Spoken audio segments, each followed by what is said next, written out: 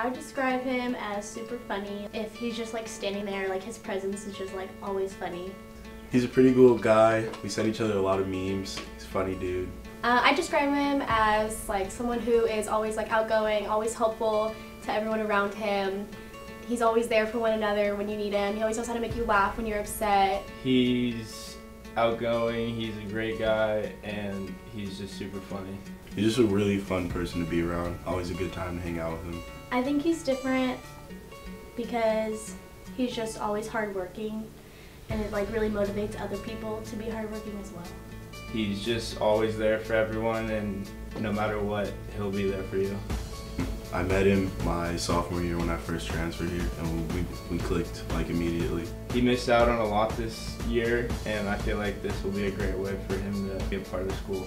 He always takes time out of his day to recognize other people and make them feel special, but I think now it's time for him to feel special. Congratulations, Luke, on winning Homecoming King. Congratulations, Luke. Congratulations, QB1. You deserve this. Congratulations, Luke, on winning Homecoming King.